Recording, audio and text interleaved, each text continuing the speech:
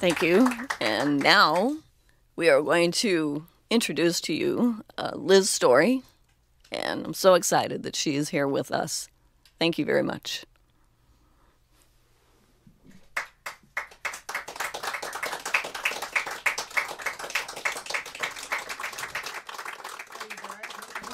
So I really wanted to become a better sight reader, thinking I could do studio work, blah, blah. Anyway, so the key with, sight reading is that, you start to play and you don't stop. Even if you screw up a note, you keep moving. And I was not good I'm still not good at it. And I mean, I'll stop and go, let me learn this piece first and then I'll sight read it.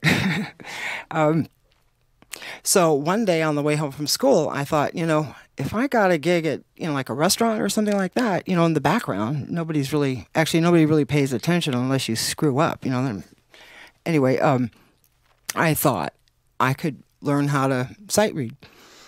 So I had stopped at all these different restaurants, and most of them wanted me to be able to do requests, which I couldn't do. So I thought, oh, well. It was about 2 months later, this restaurant calls up and says, to come over. And I'm like, oh, my God. And I put all this, I had a stack of music. And I go, okay, I'm going to do this and do this. And when I arrived at the restaurant and walked back, it was actually kind of a narrow, dark, darkly lit. Darkly lit? That's kind of an oxymoron, right? Okay. And I went back, and the piano that they had was an old upright, and the entire front casing of the piano was missing. That's like, here's the key, here's the hammer. There is nowhere to put music, okay? And I started to absolutely freak out, and, really went into a state of panic, and thinking, oh, I can put music on the floor? No, it's too dark. What can I do? And then the manager of the restaurant came up and said, start playing, and I don't want any applause, meaning don't play really loud. I said, I was actually too panic-stricken to say, I can't do this, So basically I sat down and started to pretend to play the piano. And that's where I think my weird phrasing comes from, some people say, Like if you were to pretend you were speaking, I don't know, another language, Japanese, I don't know. Anyway, that's my phrasing, okay? This is really weird. Am I really doing this? It's his fault. I never actually wanted anybody to know this story until one time I did a clinic, and it was for students that were in trouble, and I was, playing this show to raise money for their concert piano, and they asked me to do this, and I thought, okay, yeah, sure. And they were all these teenagers that, were kind of not in school, out of it. And I thought, you know what, I really want them to know how maybe panic can be useful, and I didn't have a clue. Guess what? Hello. Anyway, so now I'm telling the story all the time, because everybody laughed, thought it was so funny. So I knew I liked the sound of an F minor 9 chord, so I played it down here, then I played it in the middle, and then I played it at the top, and about that time it was like, that's the one thing about music, it's in time, so, I have to keep moving. So this piece is called, and this actually got me a record deal, and P. Diddy, Puff Daddy, actually sampled it. Anyway, one of those outrageous things that happened. So panic can be useful. And it's called Bradley's Dream because Bradley was one of the waiters at the restaurant, and that's a whole nother story. We'll leave that.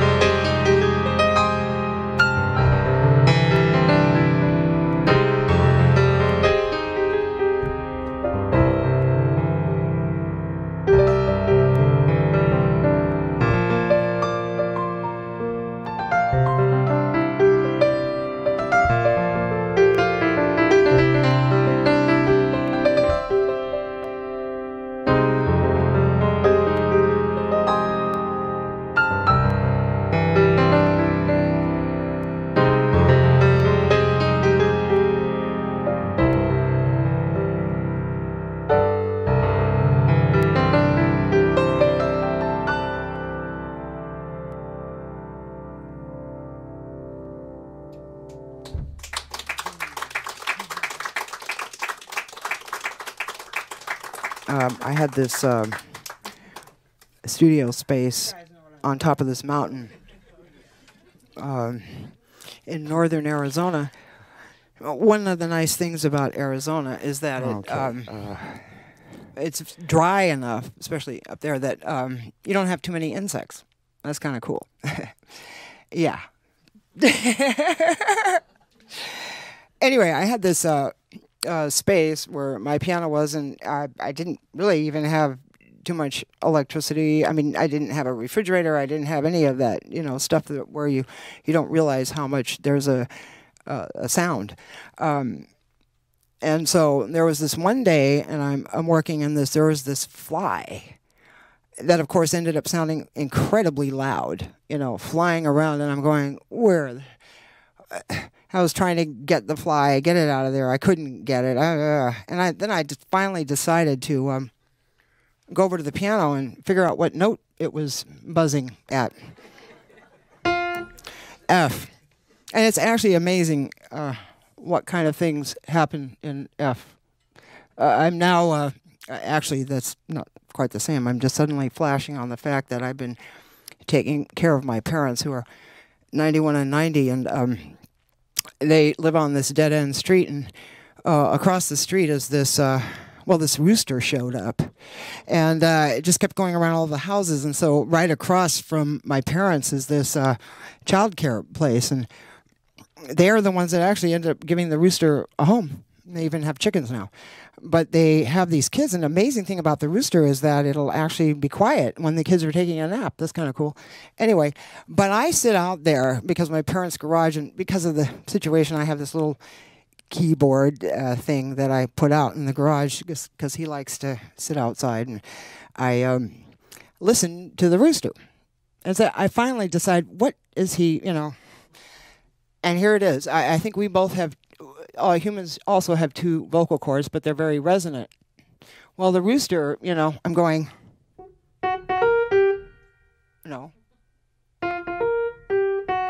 what? And the thing that's funny, it's the same with trying to figure out a bird. You have to wait till they do it again to check it out, And this rooster was completely annoying at times. It would do it twice and then wouldn't do it for like 20 minutes. And like, okay.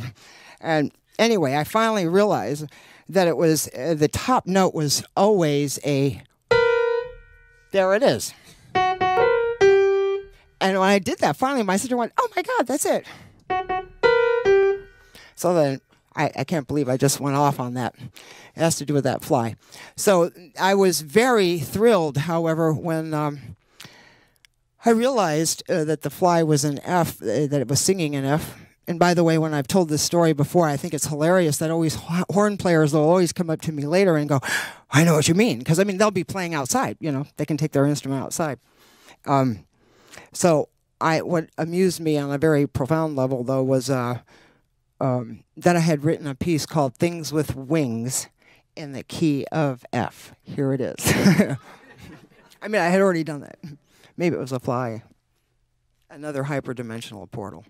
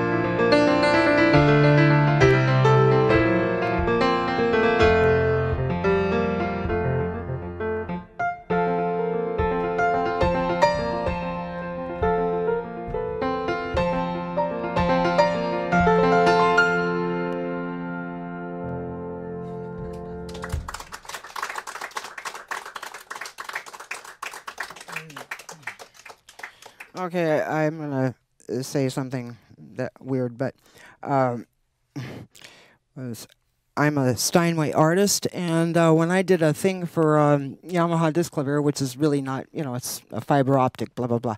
I actually got kind of in trouble, so I'm going like this. No, this is being filmed. I'm not playing a Yamaha. Okay, does somebody have any tape? Sorry. Anyway, I'll use that as an excuse for any mistakes I'm making. I'm going to end with a piece that,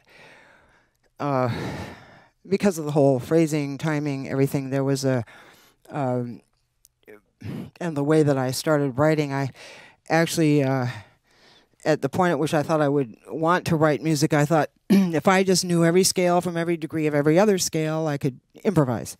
It's sort of like, let me have the dictionary, I'll learn every word, then I might be able to speak the language kind of thinking. Obsessive compulsive, what they call it? Yeah, okay. Anyway,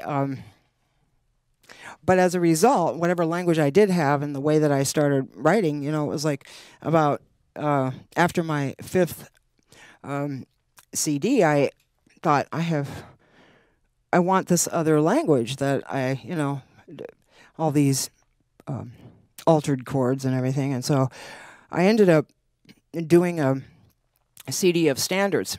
And I thought also that if I was going to have one other instrument too, and that it would be bass. And I ended up hooking up with Joel DeBartolo, the bass player for the Tonight Show band for 17 years, and a pretty incredible bass player. And the first thing I said to him when I met him was, I just want you to know that I don't know what I'm doing.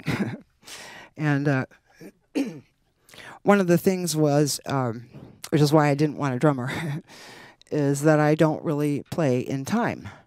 I mean, it might sound like it at times, but I don't really play in time. And I said to him, I don't really play in time, I know that. And he goes, no. And this is probably the hugest gift I've received ever from any musician, especially somebody like that at that level. Said, no, you play in time. You play in your own time, but you play in time. So this is a tune that I wrote and dedicated to Joel. It's called Out of Time.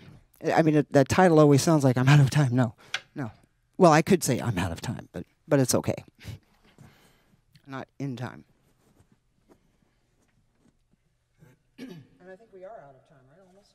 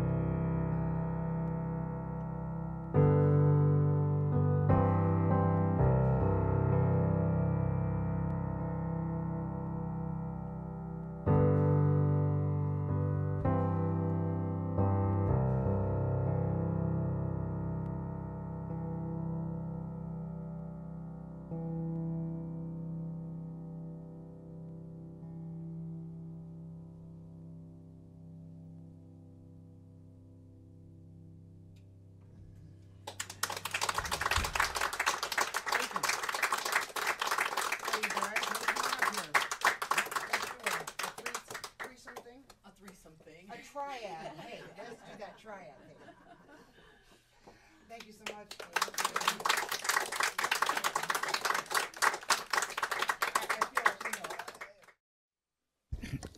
I don't have a question. I just want to compliment you three on the emotion that was projected in the songs that you all developed.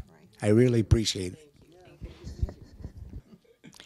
You are the most inspiring three women that I have had the great honor to hear this evening. I am just really overwhelmed with it, and I know you've had struggles, big struggles, because you're so talented, and the rest of life would have to come down and put burdens on you that made it difficult to get to where you are now. And I just think you've done a magnificent job. Shows me some things I might have been able to do if I'd had the drive that you've had.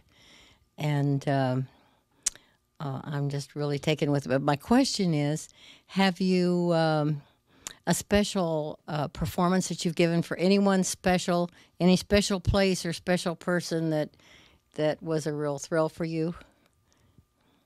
Other than Mission Viejo, of course. You took my answer. I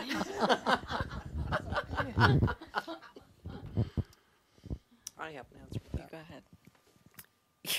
You know, it's funny because I was just on a spirituality retreat, a women's spirituality retreat last weekend, and I travel with my keyboard, so I've got like a full-size keyboard, electronic keyboard, and I brought it to retreat, which I don't usually do because, you know, I want to be focused and paying attention to what's going on, what the facilitator is doing. But I had this keyboard, and they asked me to play like the last night when we broke silence and stuff. And so there I am, no makeup, hair a mess, in slippers and pajamas, and I'm playing for these women, and I'm thinking, wow. That's what it's been, you know, because what I want it to be, what I want the music to be is coming from a vulnerable place, an honest place, and not just like a show. And there I was, you know, and these women love this music, and I was able to do that then, and so that's my most special performance. I think the most poignant performance I've had was just kind of a few years ago, actually, in Dana Point, where I was involved with it's called Toshida Heaven, and they're not there anymore, but they moved to New York. But the thing is that it was very intimate like this, and it was all voluntary. So I remember playing a song that I hadn't played before, and I hadn't named it either. And I asked afterwards, what would you name this? And I had a place in mind, and I didn't even tell anybody about it. And they said, Big Sur. And it's one of my favorite places to be. And it touched me that they could feel what I was projecting in the music. And it made me cry. I'm a big baby. Everything makes me cry. And so that piece was really cool. And the people that, excuse me, that showed up it was incredible. It was incredible energy, like I can feel from all of you. And I appreciate the opportunity to be able to do this.